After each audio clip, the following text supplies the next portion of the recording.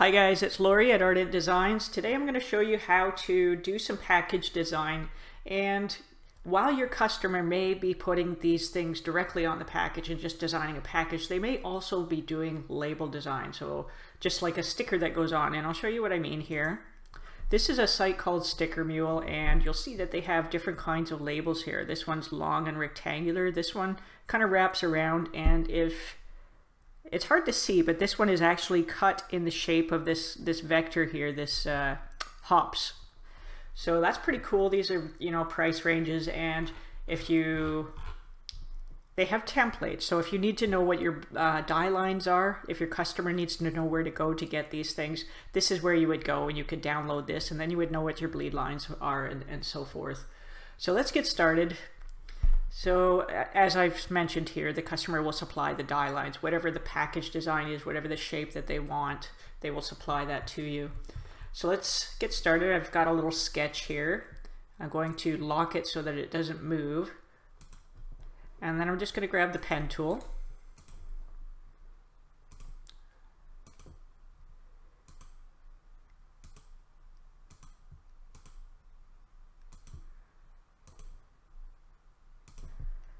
I'm just going to color it black for now, color it in later.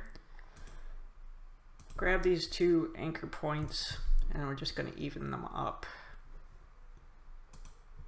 in the Align tab here. There, nice and even. Okay, so next I'm just going to draw this little bit of wavy water in the front.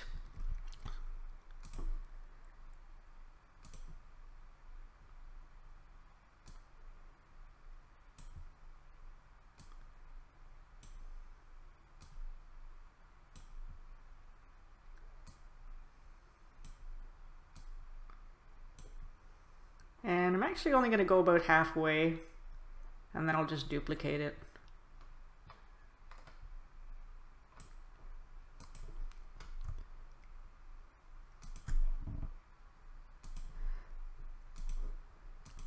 So I'll select this object here. I'm going to go to this tool here, Reflect, click on that, and then with this star shape here, I'm going to press Alt on this anchor point. And you'll see I get a duplicate, so I'm going to make sure Preview selected, 90 degrees vertical, and copy. Okay, so now we have two. Press Shift, I'll make them one object. And I might just edit this just a little bit. Maybe push it in a little bit. Something like that. Okay. Now this top piece, let's go to the direct selection tool, and I'm going to select these circles here, this one, and I'll press Shift and select this one, and I'll just pull them down a little bit so I get some nice rounding here. And then I'm going to grab this one, I'll do the same thing, round it till you like it, till it looks pretty good. Okay, I'm going to get rid of the photo now, so we'll go Object, Unlock All. And I'll just put that off to the side. I might adjust this as well.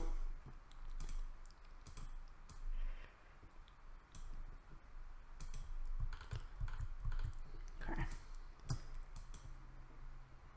All right. So next, let's do this little icon here. We're going to grab the pen tool again. Come down to about here. I'll click on the screen. I'll press Shift so it goes nice and straight. And I'll click, and then I'll press Enter. Go back to the selection tool, make sure it's selected, and we don't want fill, so let's turn that off and just make sure that the stroke is on. Okay, so we have stroke, let's make it, let's see here, 1, 2, 3, maybe 3, and then we'll go to the stroke. I'll go 4. I think 5's too many. We'll go 4, and then we'll go stroke menu, and then we'll just round off the edges here in the cap in the corner.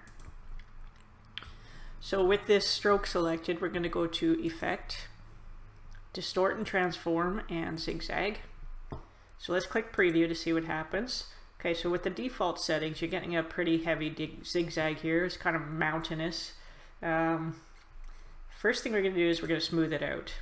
So that's pretty high. It's more like a wavelength, and I don't like that. So let's try 0.04, and then we'll click preview again. Okay, that's pretty good. I think I'm going to go 0.5. That's much better. I like that. So I'll click OK. And I've got 2.5 segments here. I think I'm going to make it just a little bit longer. Okay. We'll go with that one. And then we're going to go Object, Expand Appearance. And then the bounding box changes to the shape of this object. We'll go Object, Expand. And then we finalize the stroke. It's no longer a stroke, it's a fill. Okay, so let's make 2 copies by pressing Alt and dragging down with the mouse. Yeah. And then we'll select all of them. We're going to go over to this Pathfinder menu, Align tab, and I'm going to make sure that we're aligned to selection, and then we'll choose this one right here, Vertical Distribute Space. Okay, so it should make it evenly spaced. And I'm also going to press this one just to make sure the edges are right. Okay, so I'm going to press, I'm going to group this, Object, Group. I'm going to select this object here. I'm going to merge it together, or unite in the Pathfinder menu. Click Unite. So it's all one shape now. I'll select both of these objects. I'll get the eyedropper tool, and I'll get this nice color here. You can choose whatever color you like.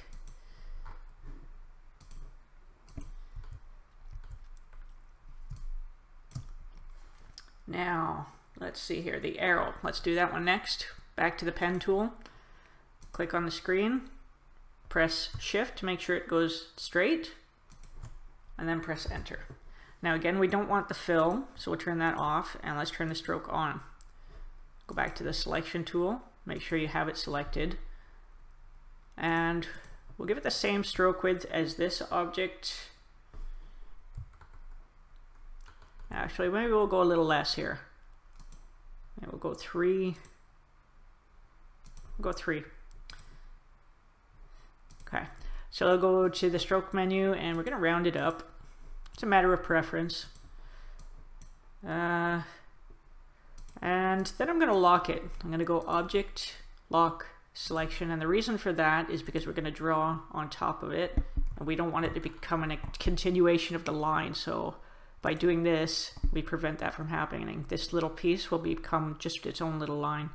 So I've clicked on the anchor point, and I'm going to press Shift so that I get a perfect angle here. And I'll click, press Enter. So I want to turn that around. I'm going to use this tool right here, the Reflect tool. I'll click on that, and again we'll go to this anchor point. I'll press Alt, and make sure you have vertical 90, preview, copy. Okay, so let's go to the Select tool. I'm going to select both of those, and I'm going to press Alt to make a copy. I'll put it about there, and I'm going to copy it again right there.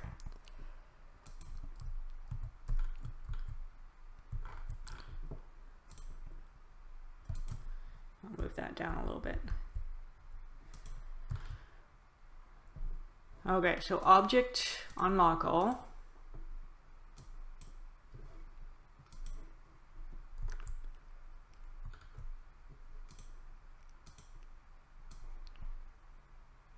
And move that down so it's not as tall. Maybe like that.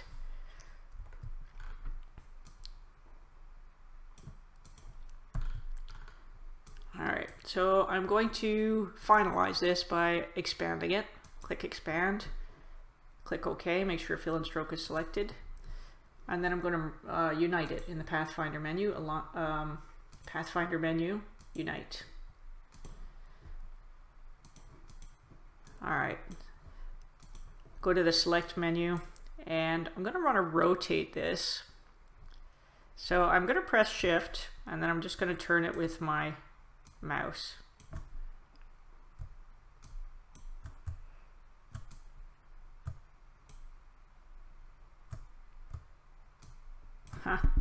Okay, so let's use rotate. Press enter to get the box on the screen, and let's try 45. Click preview. That'll work. I'll click OK, and then I'll select this object. Well, let's see if I can rotate it this time. I'll press Control C, Control F.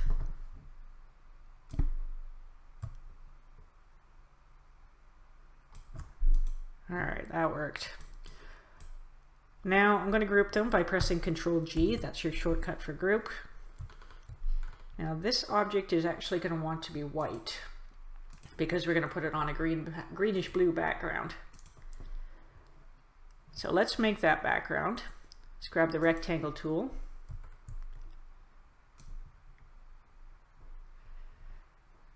And come to about there. Now what I want to do is put an extra node in the center here. So we'll go to the, underneath the pen tool, we have an add anchor point tool. Let's do that. And if you hover here, you should be able to find the center point. That's where we want to put our anchor. So we'll go to the direct selection tool. Let's grab this anchor here. We'll just move it up with the arrow.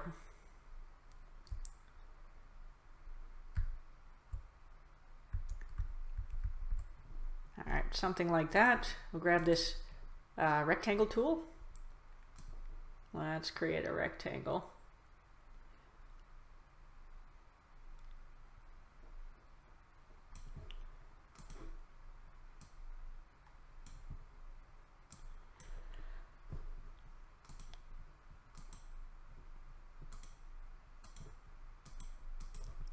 Okay.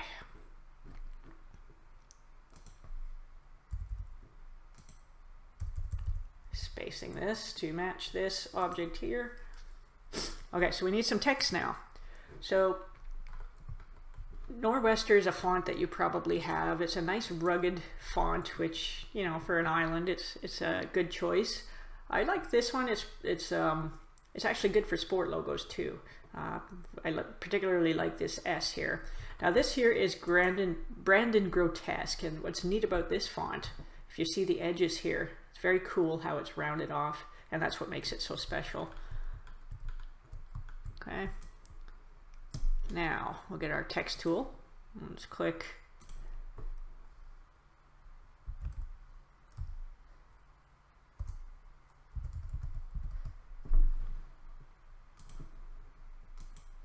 All right.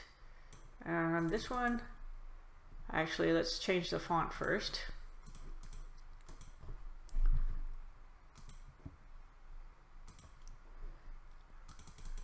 And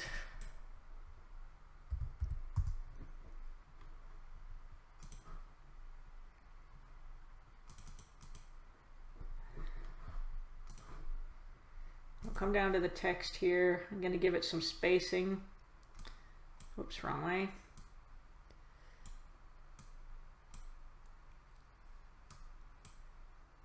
That's pretty good.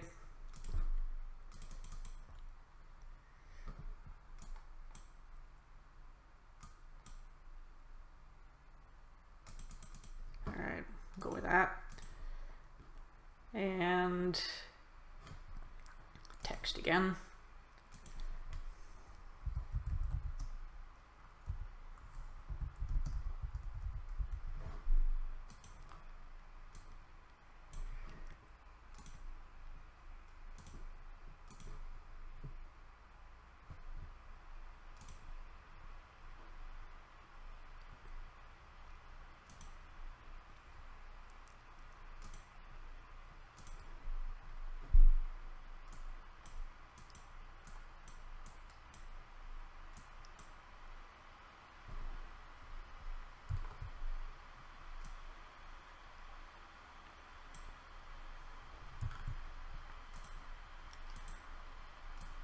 I'm going to make a copy by pressing Alt.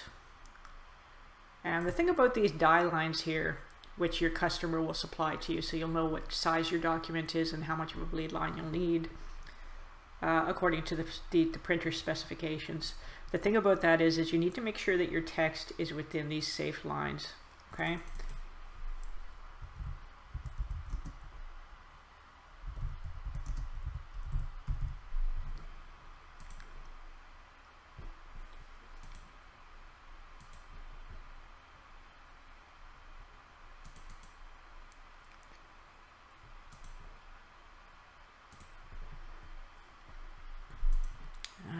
Let's see here, Coffee Co. All right, one more.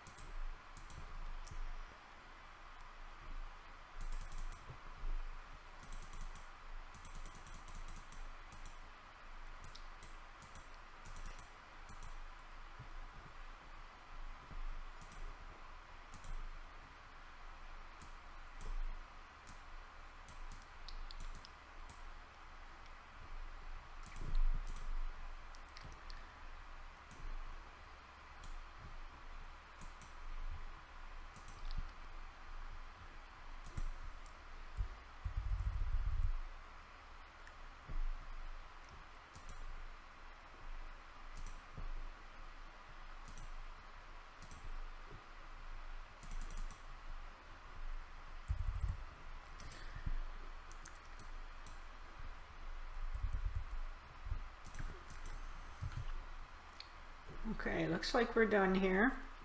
So let's get rid of these guides. I'll just delete them. So if you had this on a different document, so for example, if you used the printer specifications, it would be on a different layer in your layers panel. Make sure that you hide it or delete that layer. Okay, always get rid of the guides. Don't send that to the printer. It'll just cause problems. Let's get rid of this stuff. So it's important to note that the document that you would send to the printer is actually this here. But what you would present to your customer would be a PSD file.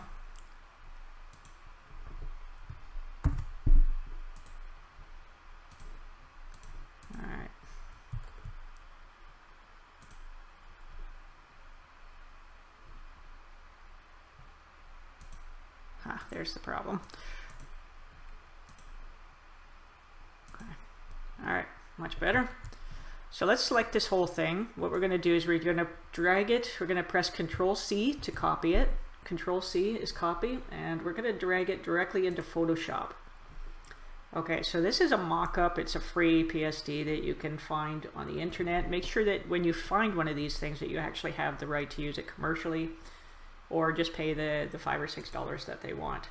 Anyways, so here it says Edit Me, and you have this little square here. Let's click on this, and it takes you to another file, which is like the back end.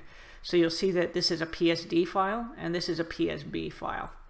So while we're here, we're going to press Control-V, as in Victor, to paste. And we'll get this box pop up. It says Smart Objects. We'll click OK. Okay, so there it is. And you can either right click and press place, or you can just go up here, File, Save, and it'll say, do you want to place the file? You say yes. Okay, so it's saved and placed. Now we go back to our PSD file, and there it is. Now this particular PSD comes with a background. Now you can use their background, but it's nothing fancy. It's pretty boring actually. So you can turn that on or off and just export it as a PNG, and then present it with your own nicer background as it may suit your customer a little more. So that is the end of the tutorial. If you do like the tutorial, please hit like and subscribe, and thank you for watching.